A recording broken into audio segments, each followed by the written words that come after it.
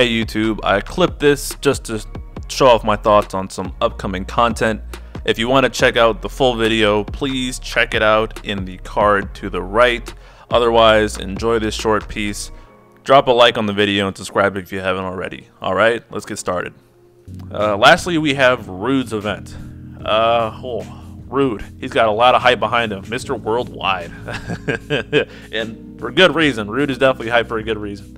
Again, there's no one character that's going to carry you through all Lufenia. I'm sure people are waking up to that slowly as they bring lightning to Cam's Lufenia, and then they have to respect the orb anyways, and they get slapped. But he's a good character. He's a good slot in the team to fill the healing role. He's got good offensive capabilities while also healing on all his skills.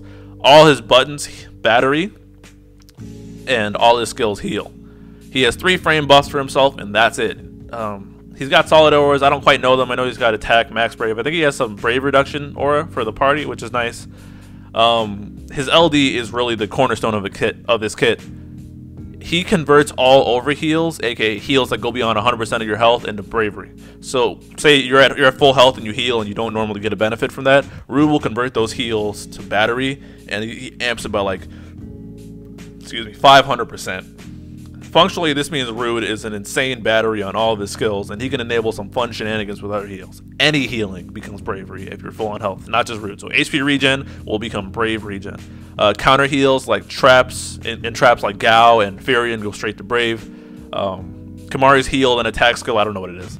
I think it's a skill 1, but he heals and then he does a brave attack. No, it's the Lancet skill where he heals and then he does bravery fun and does the kit. That move gets a lot better. And Kimahri has good HP regen too, so Kimahri and Rude is also a very good pair. There's just a lot of insane possibilities, like Era's Healing Wind. It already has good battery, but now it'll definitely cap or her EX. I could go on. Rude's a really functionally cool character. Yuffie and Twins get boards, but they're kind of dead. Well, no, Yuffie's not dead. Let me not slander her, because this dude's been running Yuffie in every Lufenia that's existed. So Yuffie hype, she's better. If you use her for wave farming, she's better for that. Twins get boards. Rude's call, I didn't look it up, but I think it's just a heal. I'll look it up right now. I don't think it's anything special. It's probably like an Embrave buff. Let's see, Crush Hammer raises party's HP based on HP damage dealt. So it's just a heal call. It's nice to have if you need to heal real quick.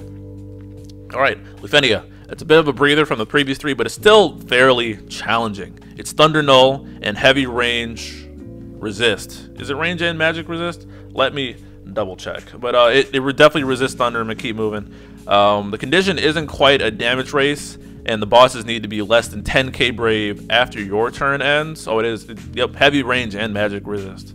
The bosses regen brave after their turn ends. So I'm trying to think of a good example of it, but I can't, so I won't. But they need to be less than 10k brave after your turn ends, or else the orb will tick down and you can't increase it at all. So it's a semi-DPS race, but you need to have very good Brave Shave or Instant Break. So this is, people like Strago will come in extreme clutch here, provided you enchant him. They have 3 max levels. Normal is white, yellow is when they start getting a little angry, and red they get nasty. At white they have Brave regen, at yellow they have HP regen, and at red they have Brave and HP regen. You don't want them red, although they're going to force themselves into red at their certain HP thresholds. Anyways, breaking them sends them down a level, and after every turn they advance a level. So you want to keep breaking them regardless. If they get red, time to panic. You need really good AoE damage here. They like the HP attack, which is where Rude comes in. They hit hard too, so Rude's brave reduction comes in handy as well. At certain points during the fight, they will force themselves into red and gain Warrior of Light Shields. I don't think they have a mechanic that makes them insta-kill you, but you don't want them to be in red. So being able to cut down those shields very quickly is pretty much a necessity. They like the HP attack as well. Gladio is a monster here because of his splash counters.